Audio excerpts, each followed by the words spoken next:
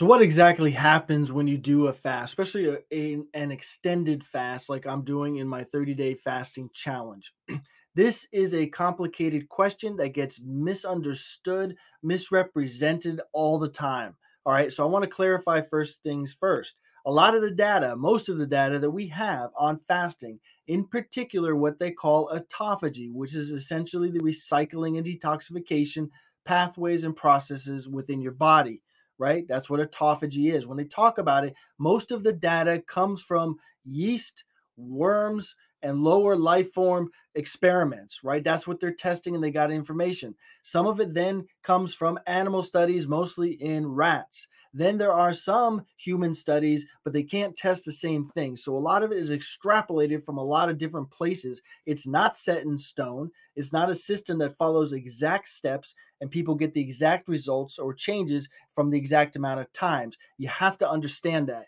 Think of it like this. If we took 10 random people from the United States, adults, half men, half women, randomly selected, and we all gave them an exercise, a physical exercise, a 30-minute workout to do every day for a week, at the end of the week, what changes will they all have the same?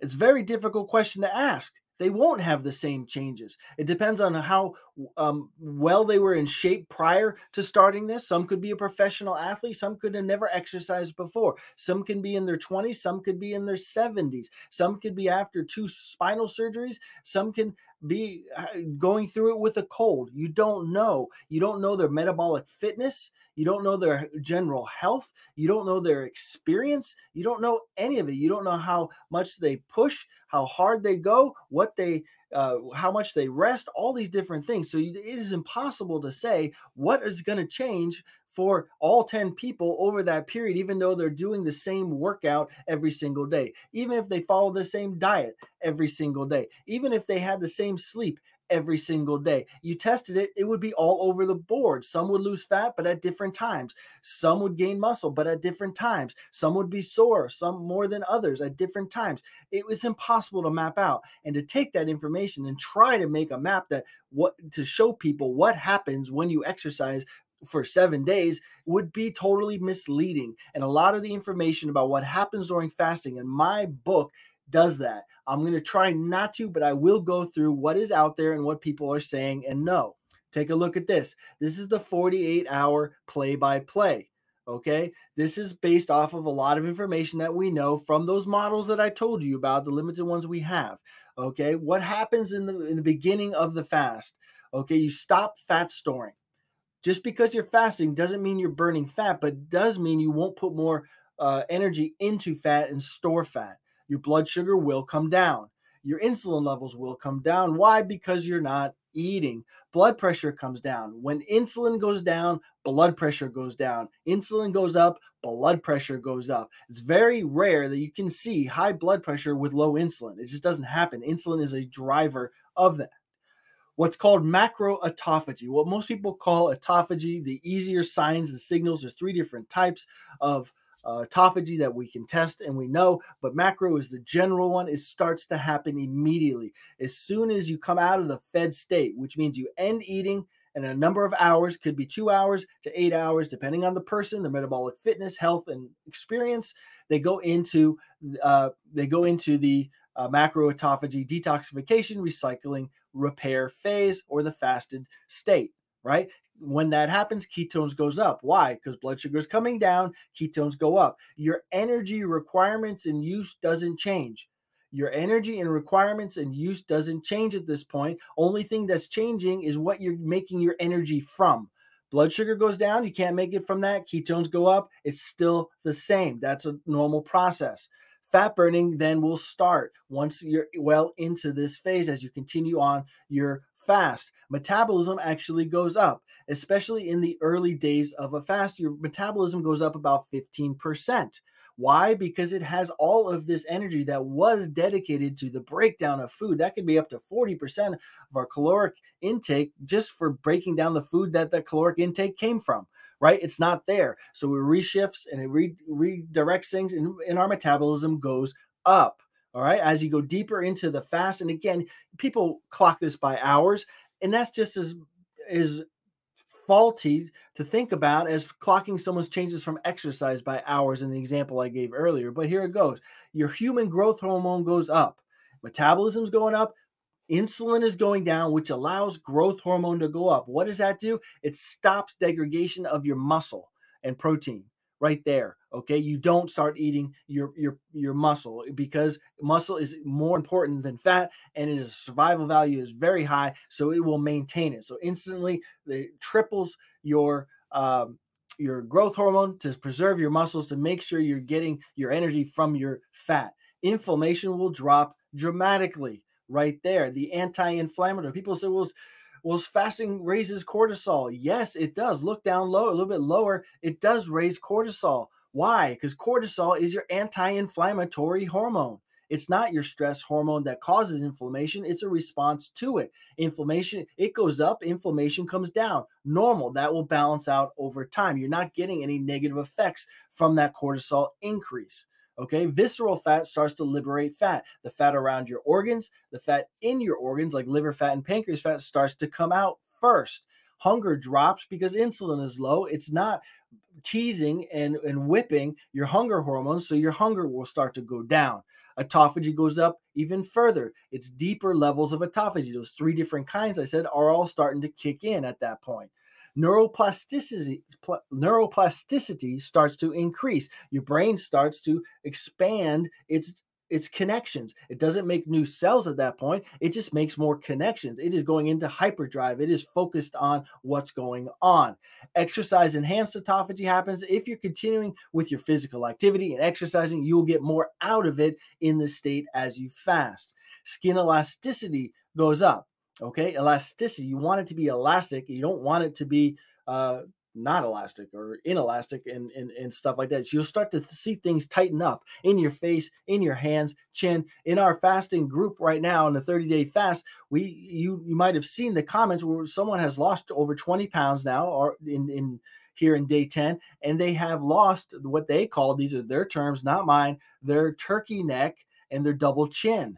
Interesting, right? Skin elasticity starts to take it up. Just on that note, when I've worked with people through losing over 100 pounds with fasting, we don't see the skin problems that people see using, say, bariatric surgery. I've worked with people post bariatric surgery who have had skin issues and they had the operations and they are dramatic. The difference is night and day. The autophagy, recycling, detoxification, and breakdown process that we go through in fasting seems to target skin first. It will tighten it up, where other methods, especially medicated and surgery procedures, don't do that. They don't go through that. So this is a side note on that. Now, brain IDE, insulin degradation enzyme, goes up dramatically. Insulin degradation enzyme is only called that because they identified it as degrading insulin first, but it does something else. What it does is break down plaque, early plaque formations in the brain. But it can only focus on one thing at a time. And when there's tons of insulin around, it's always breaking down that insulin because it's toxic to the brain. And what ends up happening is those plaques can build up. That's how they build up. That's why Alzheimer's dementia is considered type 3 diabetes. You can do a whole nother video on that. So that enzyme starts to kick in and it breaks down plaquing or scar tissue or fat that shouldn't be in the brain, causing those problems. Okay, your insulin sensitivity goes up significantly. You become more sensitive to insulin. You max out your autophagy state, generally speaking, around day 3 to day 4. Your glucose, you're working on glucose gluconeogenesis. Your body is making all the sugar that it needs. Remember, body can make sugar very easily. It doesn't need any. We have no essential carbohydrates in our dietary needs. We don't need to have them because the body makes them easily. It makes them from lactate, the buildup, the buffer buildup that happens when we exercise. We make it from ketones. We can make it from glycerol that gets liberated when we break down triglycerides into fatty acids. You can make it from a lot of different things in the body, and it does. It can make it from amino acids. What amino acids? The most abundant amino acids that we have in our body. Just because gluconeogenesis is driven by amino acids does not mean it's coming out of your muscle. Your fat mass is 10% protein. Your whole body is practically protein. It can be coming from recycling. It can come from a lot of different places. It does not mean it's necessarily coming from your muscle. Your immune system goes up. There's like some great studies that show that after a 3-day fast, when you refeed well, your immune system goes into hyperdrive and you essentially create a brand new set of fighter cells in the whole body. You have a new immune system. So that's what it's gearing up to do. Your longevity genes all turn on. Your accelerated aging genes turn off. That is powerful. This is what we see in rats when they go into fasting states and they live 30% to twice as long as they would normally. Pretty incredible. You're turning those on. Now, this slide ends at 48 hours. It might branch into 72 hours. Remember, this is a gross generalization of what can happen. Doesn't mean it will happen and when, but you get the idea. Now, when it comes to longer fasts, the only thing that has pretty good documented information is our fast up to 7 days. And you can find that in Fasting as a Metabolic Disease, the medical textbook, right? Written by Seyfried, Thomas Seyfried. Great book. It's a textbook. It's very, very medical and very, very difficult. There's other books that I can go into later that are based on that. You can learn, but basically he says a 7-day water fast a year will stop the early formation of precancerous growths. And it's something like 93 to 97%, and possibly more in different areas, right? Completely ruin their chance of becoming cancer because they don't even get to the precancerous state because they're cleaned up. They are recycled. They are detoxified. They are autophagied, so to speak. That's what the process does. Beyond 7 days, there isn't much data. Why? Because they don't do studies on people longer than that. They don't keep it. There are some from the 60s and 70s that give some information and some general concepts. And then we have a lot of anecdotal stuff from fasting centers and individuals like me and other people who have done longer fasts up to 30 days and so forth and so on. Do I think personally that we go into deeper and deeper levels of autophagy? No, I don't. Once you hit a system and get it running efficiently to 100%, 100% is as far as it goes. The key at that point is how long does it stay at 100%? So the benefits of a 5-7 day or longer fast, I don't think is anything deeper in, say, detox or recycling or healing than a 5-day or 3-day. I think you're just in that state longer so it can do more. Obviously break down more fat, you lose more weight, but it can clean up more in your body. And a lot of us have a lot of things to clean up. Old medical textbooks are based on the concept of how to heal anything. And they use 30-day fast. Basically, bottom line, forever, even down back to Hippocrates and Socrates and the Greek philosophers knew that fasting heals. Fasting heals. Nothing beats it. You want to heal your body, you stop eating. 30 days is a great window, and just about every tissue in your body is turned over. And not only that, when you refeed, you're getting stem cells in a massive amount, more than you can freeze and inject and go through those processes. And you have an opportunity to replenish, rejuvenate, and euthanize, or make younger, not euthanize, not kill. You make you more youthful, what you have when you have it, right? You want those stem cells to not only be produced, you want them to adhere to where they need to go: muscle, skin, brain, liver, wherever that is, and you want them to stay.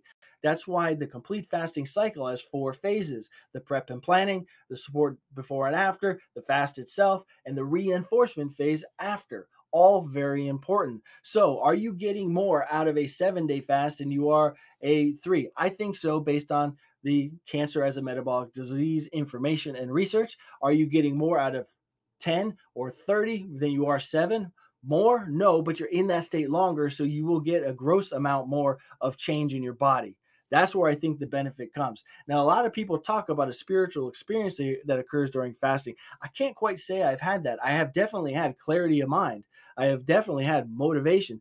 I have a problem finishing things. I have things I've started for my entire life that I never finished. I've noticed that my ability to finish and put a bow on things is a lot easier when I fast and when I come off of my fast. I have noticed that my motivation increases, my excitement, and my drive, right? Drive is a big deal. Hormonally sensitive testosterone in men and women promotes drive. It doesn't promote aggression. It doesn't promote the roid rage type of concept. It doesn't promote irritability. It provides the sensation of drive, of doing things that are difficult to do, right? To face confrontations, to get through a hard moment, to face challenges, to do something that's difficult to do. And that becomes more sensitive to man and woman alike. So keep that in mind. So that comes out in spades. Some people do get extreme clarity. They write their best work. They have epiphanies. They learn about themselves and others. And that's great. Hopefully we're always doing that all the time. But if it's enhanced in fasting, I will take it. So that's my 2 cents of what happens and what the benefits are of a prolonged fast. So when someone online asks me, what's the point? What do you want to get out of a 30-day fast? Why should I do 30 days over 3 days? It's not that sounds like an easy question to shoot me in a comment on Facebook, but it is a difficult question to answer. But now I think you have my outlook on it. Hopefully it makes sense to you, and I know if it doesn't, you'll tell me in the comments and we'll go a little bit deeper. But that's the extended fast philosophy from the insulin-friendly living and Don Clum point of view.